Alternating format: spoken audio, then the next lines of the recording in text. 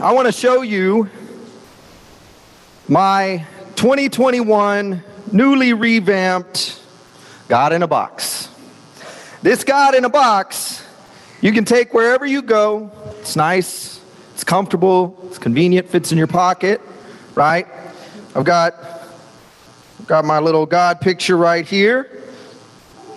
This was designed and created by my daughter Marie. It's very pretty, because I know God likes pretty things. This is my God in a box. And it will be on sale in the back for $29.95, just 5 easy payments. Now I know that sounds a bit crazy, and no, for the record, I'm not selling God in a box. But there was a time in the Israelites where they worshiped the God of the box. And they worshiped the God of the box, which was the Ark of the Covenant, right? The Ark of the Covenant was a symbol of God, of God's presence in the form of this box. And it held the sacred materials. This was to be in the Holy of Holies, in the tent. This could only be approached by and carried by the holiest of men, right?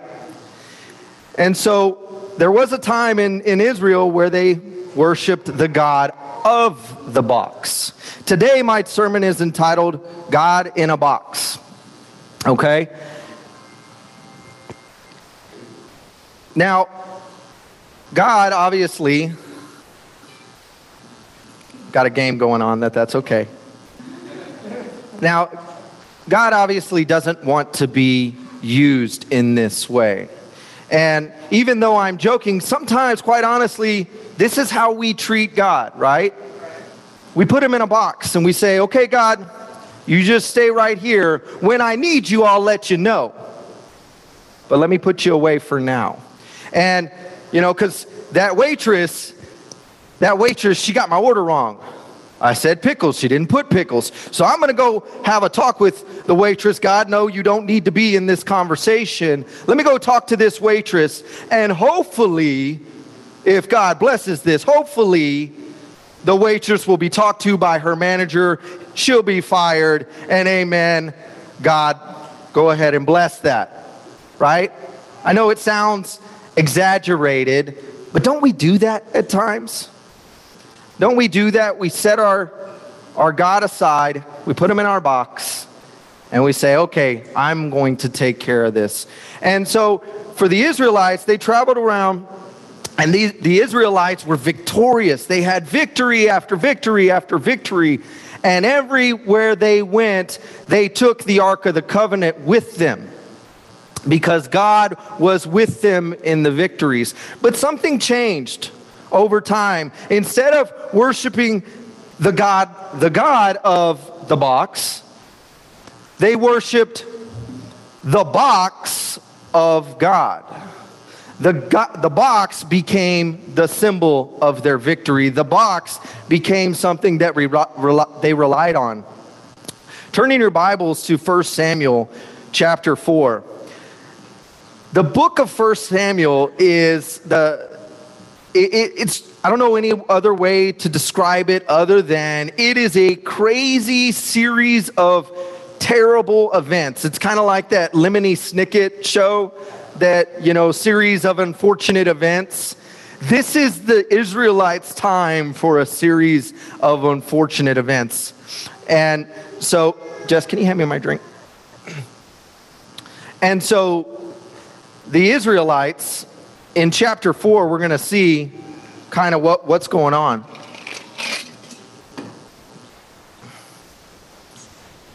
The Israelites, they started in chapter 1, verse 4. It says, now the Israelites went out to fight against the Philistines. The Israelites camped at Ebenezer and the Philistines at Aphek. The Philistines deployed their forces to meet Israel, and as the battle spread, Israel was defeated and they killed about 4,000 of them on the battlefield. Now,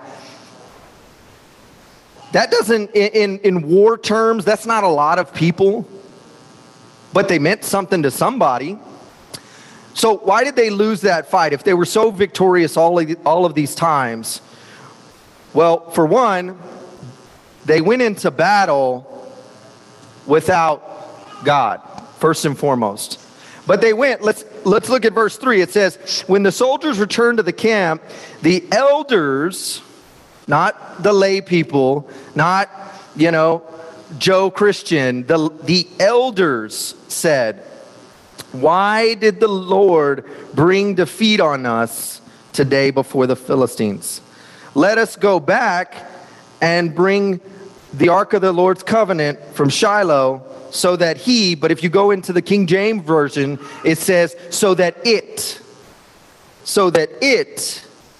may go with us and save us from the hands of our enemies.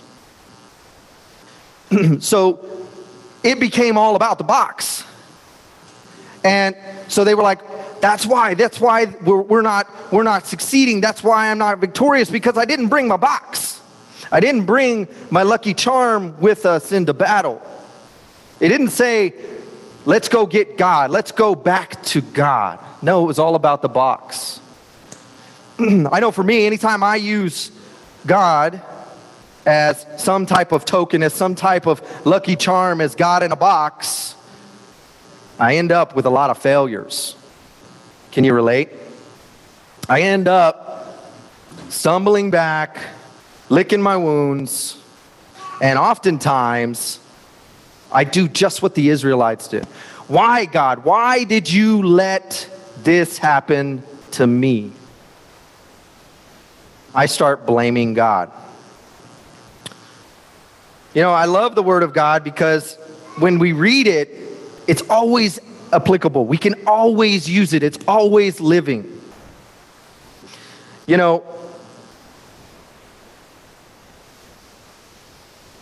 Do you carry around a lucky charm or a box? Do you carry around something? Well, I've got my Bible with me today. I haven't read it in a few months, but I've got it. It's in my car somewhere, I think, maybe. Right? Well, no, I know where it is in the house. It's on that. No, it's over. Yeah, I've got it. It's in the house somewhere, and I'm good. Do you use God's word? Do you use God as a lucky charm? Do you put him in a box? A lot of times we use our box. We just use it as as our blessing. We go into battle or into our day-to-day life knowing that there are struggles ahead. And we're like, okay, God, but I need you to bless me.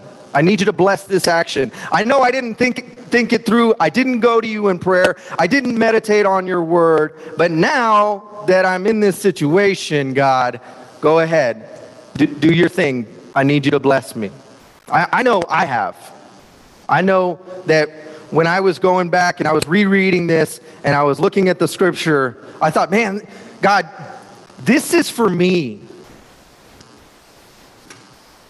I need to take God out of that box.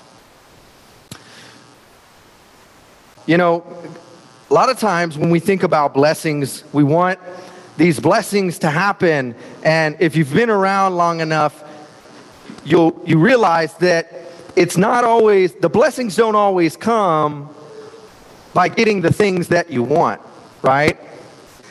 Think back in your life at a time where you really, really wanted something and God didn't give you, but now you can look back in retrospect and go, thank you. Thank you I am so glad God did not give me what I wanted.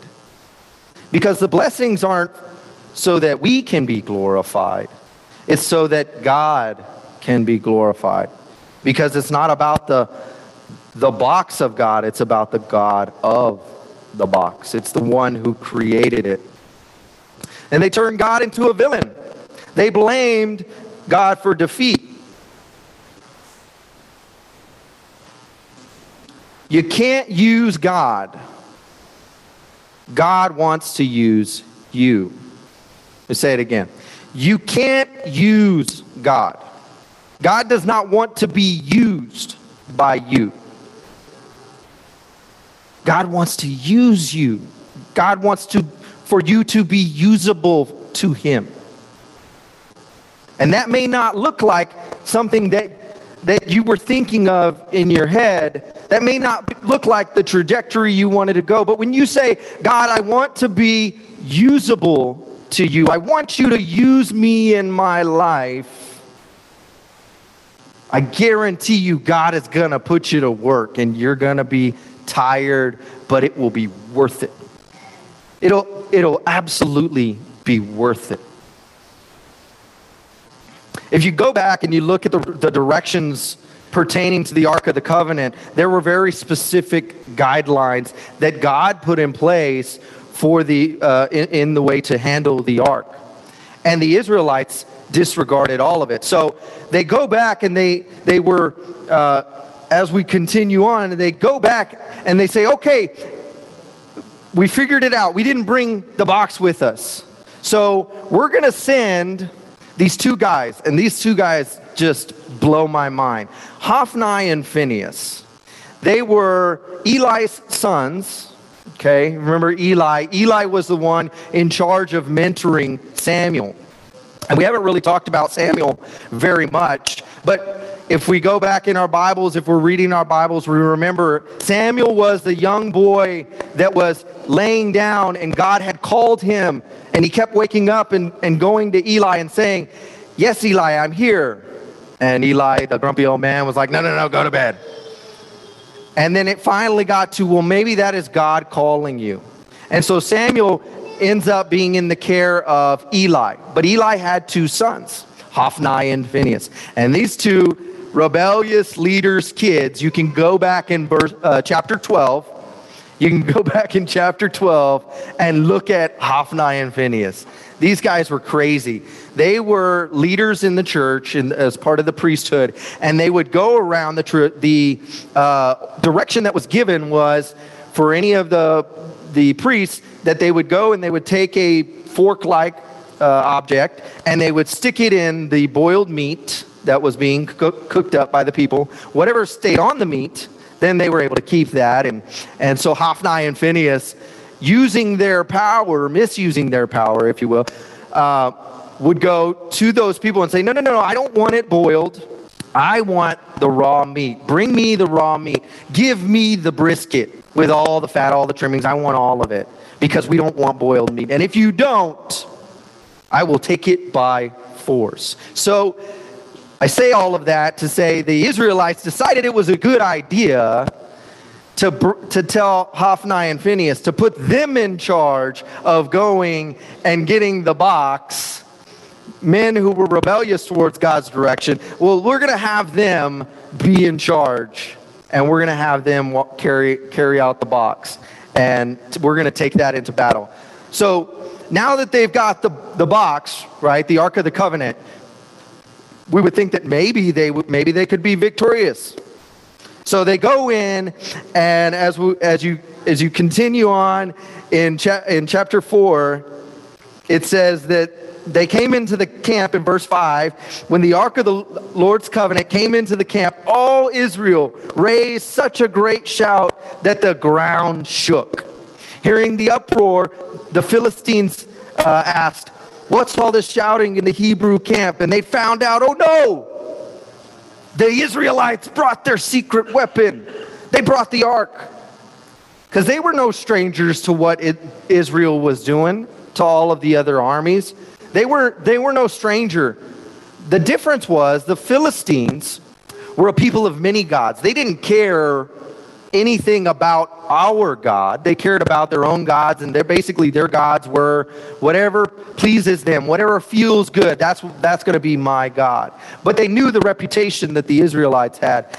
But they focused on the idol, the box, right? And so they freaked out. And you would think that they would be in defeat, but no, the Philistines were victorious, and they slaughtered about 40,000. Let's see here in verse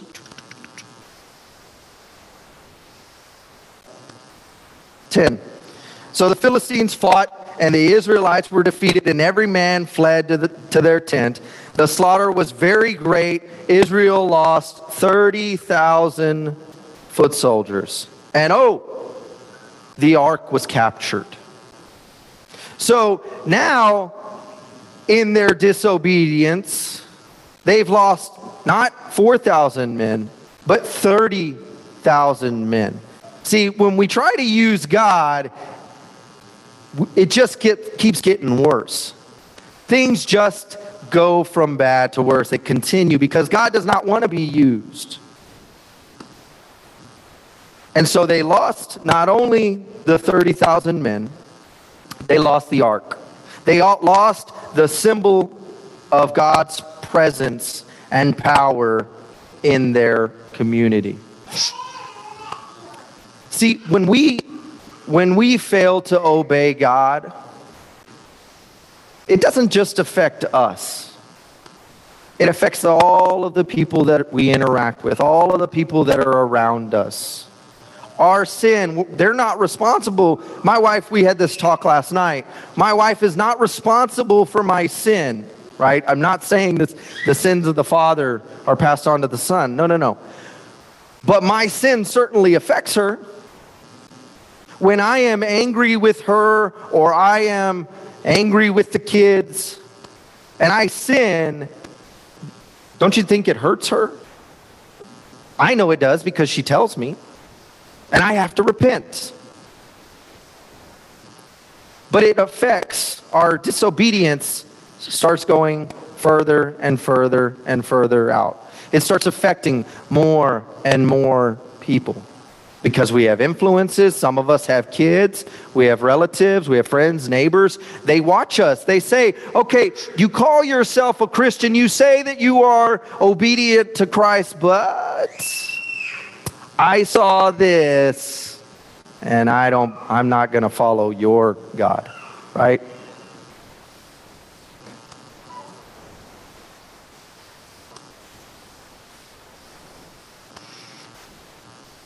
The Israelites were so mixed up and so devastated.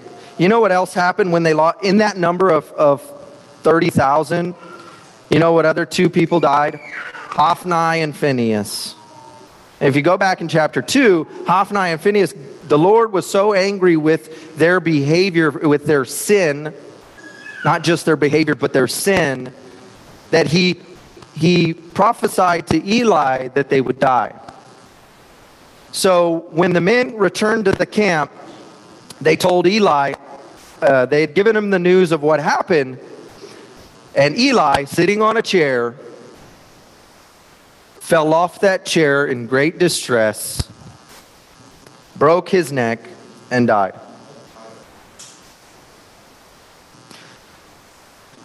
And my wife and I were talking about this last night is, well, why did Eli, what happened to Eli? Why did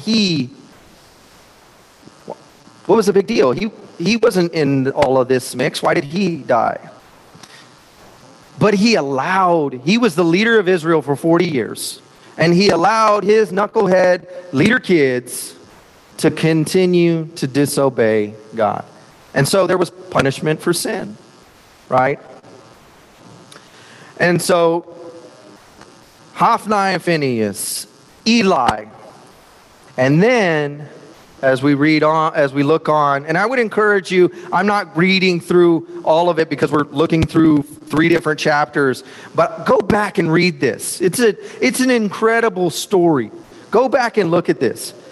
It talks about in verse 19 of chapter 4 that the daughter-in-law of Eli, so the wife of Phinehas, she was pregnant and near the time of birth. When she had heard the news that the Ark of the Covenant had been captured and that her father-in-law and her husband were dead, she went into labor immediately. And as she was dying in labor, her servant said, hey, but don't worry, you're going to have a son. You know what she named her son? She named her son Ichabod, which meant God has left, or God has departed from us. because she understood what it meant for the Ark of the Covenant to be gone. She understood that it was more than just a box. She understood that it was God leaving them, God allowing this to happen because of their disobedience. And so as she died, a child was born, Ichabod. Now in chapter 5, the Philistines, so they've got the box. They're all excited. They're running around. They're showing everybody the box. They decide, I know what we're going to do with this box. We're going to put this box right there in front of, well, they can't see that, but that's okay. We're going to put this box right in front of our big god, Dagon. Now, Dagon, I was looking at some of the pictures on Dagon. He's this like weird mermaid-looking guy with a funny hat on his head. And so they placed the Ark of the Covenant before their God. And they had people come by and look at the Ark of the Covenant. They basked in their glory. They basked in their victory. But it wasn't a victory for the Philistines, because as we continue on, the Philistines began to be plagued with rats. They began to grow tumors in areas of the body which are unmentionable, and you would never want tumors to be growing. So they're not having a good time having the box, right? The Ark of the Covenant. Because you can't capture God. God wants to capture you. See, the Philistines thought they had it all figured out because they had captured God. But you can't capture him. God wants to capture you. God wants to capture each and every one of our hearts. And because he's God, thank you, Liam. So the Philistines, they think, okay, this is bad. We've got to fix this. We've got to figure this thing out. So what they decided to do was they go, okay, what we're going to do is we're going to put the ark on a cart. We're going to take some of the tumors. We're going to take them out of our bodies, and we're going to take them and we're going to cast them in gold, which is really strange. But they're the Philistines. They did a lot of weird things for their gods. Plural, little g's. They did a lot of crazy things. And, we're not going to take just our tumors. We're going to take the rats. Because the rats were plaguing them. They knew what happened to the Egyptians when they went against God and the Israelites. They thought, we are going to make a sin offering to their God. We're going to send this cart. We're going to put all of it on the cart. And we're going to attach two calves. Two cows that just had calves onto this cart. And if these cows leave on the cart on their own and leave their babies behind, then we will know that God has done this to us, and we will know that it will be okay. Oh, I forgot a part before that. So if that wasn't crazy enough, they had the ark in front of Dagon. You know what happened to Dagon? This God that they believed in, little g. This God that they believed in, and they felt like they would taunt our God, big G, with right in front of the ark. The big G, that's right. The next morning, Dagon fell face first before God, before the ark. So they decided we were going to put him back up. The very next morning, he not only fell face down before our God, but his hands and his head were off. And I think God was trying to prove a point. That there is no God before me. Remember the 10 Commandments? Thou shalt not have any God before me. And so, Dagon, you're done. So they take the ark and they put the ark on the cart. They take the calves, they put the calves, connect them to the ark. They get the golden tumors, which probably were really gross. They take the golden rats, also gross, put them on the cart, and The cows put their heads down and walked straight back to the Israelite camp. Now that gets back to the camp, and certainly you've got to think at this point, the Israelites realize what is going on and realize that their God had left them, and they all repent, because we all repent immediately the first time, right? No, not all of them at least. Some of them understood what that meant, but some of them decided, hey, I think it's a good idea. Let me check out what's in the box, and boom, dead. Because again, they were disobedient to what God had told them, that they could not look in the box. See, because it's all about the obedience of God, and God wants to be obeyed. Amen? So, the Philistines send the ark back. The Israelites realize that, okay, we've got the ark back. We've had people now die again because of their disobedience. And they finally go to Samuel. They come back to Samuel and they say, what does Samuel say in chapter 7? In verse 3, it says, so Samuel said to the Israelites, if you were returning to the Lord with all your hearts, then rid yourselves of the foreign gods and the Asheroths, and commit yourselves to the Lord and serve him only. And he will deliver you out of the hands of the Israelites. You know, some of us, it talks about the Israelites. One of the reasons why they were having such a difficult time was they started putting idols before God, the Asheroths and the Baals. They started putting these things before God, and they had forgotten about their God. And Samuel is telling them to recommit God. But don't we do that? Don't we do that? We take our careers and we shine them up, and we spend all the time making sure that they're perfect, and I've got to push towards this career. We take sports. Well, if this guy isn't done in the next 5 minutes, I'm going to be missing the kickoff. I know it's not football season, but see, y'all would have corrected me, because football is so important. Sports are so important. We start to put these gods. What's the God that you have put in front of you? Is it job, success, relationships? Some of us, maybe it's our physique. I got to be at the gym 4 times a day because I got to look this good.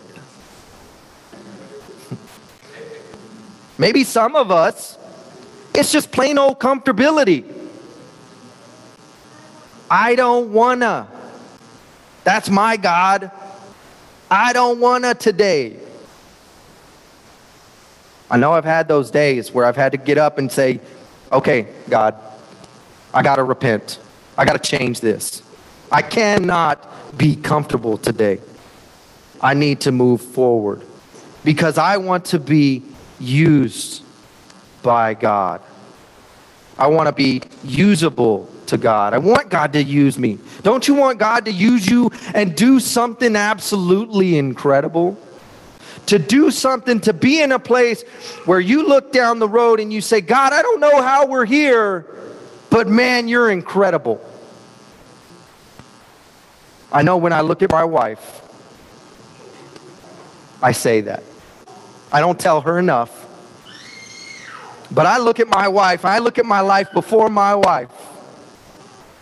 And the disappointment, the heartache and the divorce and the terrible things. And I look, and there was a time that I blamed God for that.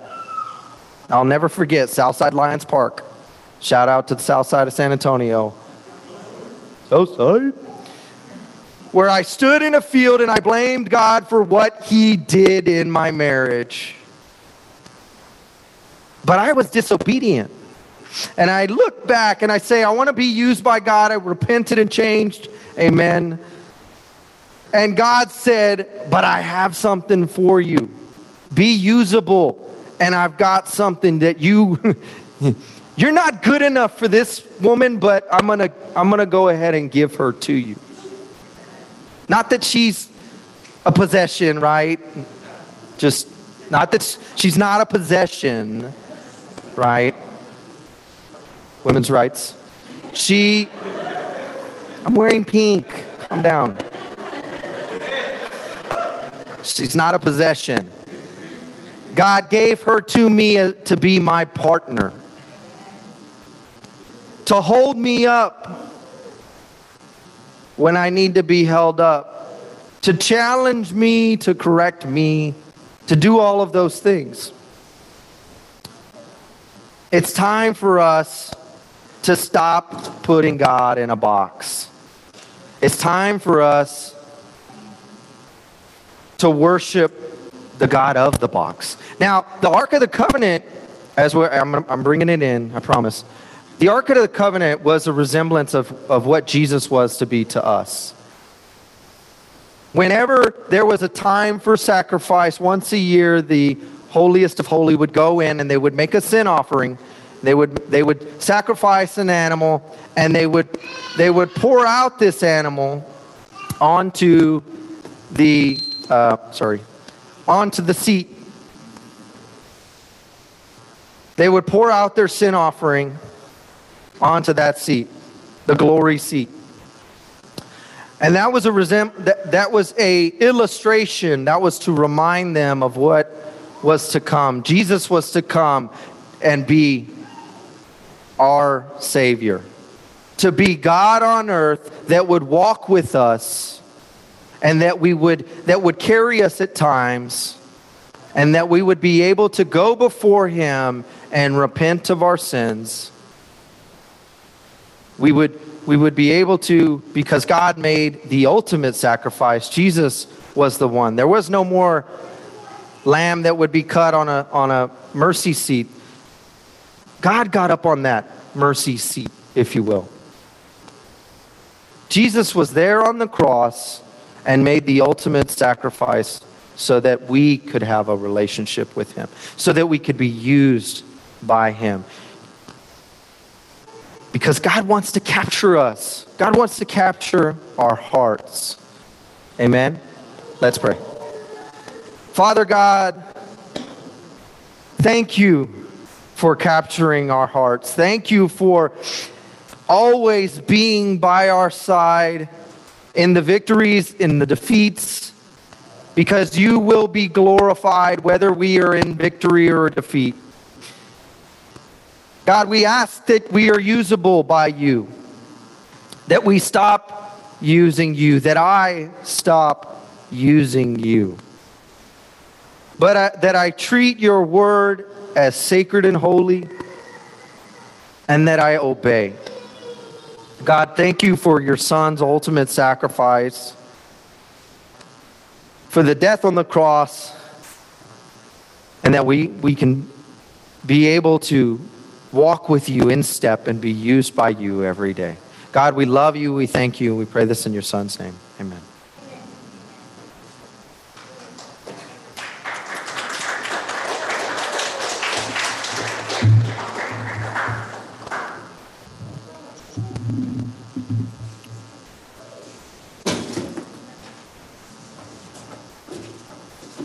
Sorry. Okay, I've got just a couple of announcements here. If you are giving your tithe online, it's at rgv.church. The special contribution is on June 30th. I think we have a slide for that. But the special contribution is on June 30th. We want to be giving to our Andean Mission Alliance. The men's midweek is this Wednesday. So men, we will be here and live on Zoom for men's midweek. The women are able to, they've got, they're doing their own thing. But the men will be here. Let's be in prayer for Sophie's dad. who is currently in the hospital. I just got a call this morning about it. He is doing a little bit better, but he's not out of the woods yet. He's still in the hospital. And so please be keeping him in your prayers. That's Sophie's dad. The RGV Church and the Aggieland Church will be doing a collection for the Upbring Shelter, which is here in McAllen. In McAllen. The collection will go through the month of May, and the donation will be distributed in June. So we're going to be collecting all of it all in the month of May, okay? But then we'll actually take it and we'll deliver it, distribute it in June. A link for selecting those items will be sent out to the Bible Talk leaders. So please, as Bible Talk leaders, make sure that you are sending that out to all of the people in your Bible Talks so that they can have that list and we can all really give to these young people. These are kids ages 12 to 17. We want to be able to help them with those necessary supplies. We also want to be praying for Anna's daughter, her health. I don't know what specifically is going on with Anna's daughter, but let's be praying for her health and make sure that God is with her, helping her to heal. At this time, we will... Yes, sir. She's in the hospital with pneumonia. Okay. Tati. Oh, okay. Yes. Okay. Tati. She's in the Aggieland Church. Anna's daughter. So let's be praying for Tati. At this time, we're going to go to God in a word of prayer, and then we will close out with one final song. God, as we pray this morning again to you, we ask that you be with those that are in desperate need of your help, that are battling illnesses, that are lost and alone. Not just those that are sick, God, but those that are sick emotionally and sick spiritually. Those that are hurting, that are crying out to you. I ask, God, that you hear them, that you be with them this morning, that you show them, that you open our eyes to see the needs, and that we can go and minister to them, that we can take care of and meet those needs. God, be with us every day, and that we focus on you and how holy you are. We love you, and we pray that all this in your Son's name. Amen.